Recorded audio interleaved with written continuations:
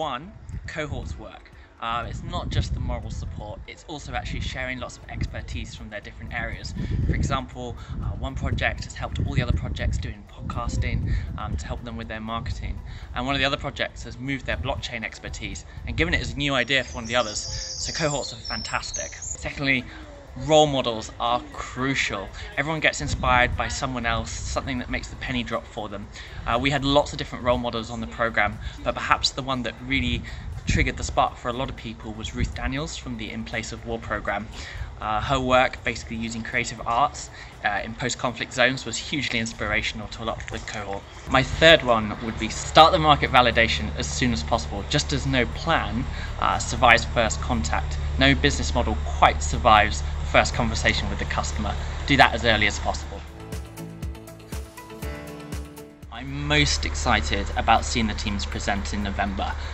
The teams came from lots of different subject areas and they had very different starting points, but they've all made enormous strides, and I think that will all be on show at the November Showcase event. It will also be a fantastic demonstration of social science impact in action. My three big takeaways.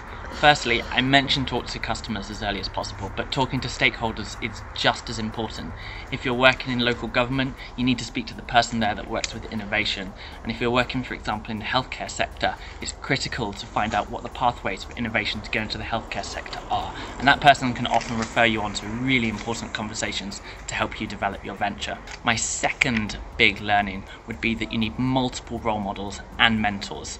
For all the projects, we had the technology transfer manager, we had the speakers, we had the management team of Sam and myself and Don, but we also provided specific mentors who could be another channel for people to voice their concerns and go over problems with.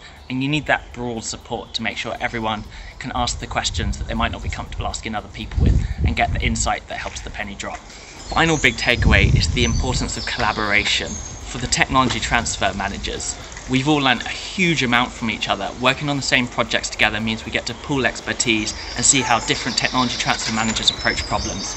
But we've also done more specific things like sharing contacts that we have from our networks to help someone else's project. Collaboration among the technology transfer managers is in everyone's interest and has been fantastic to see.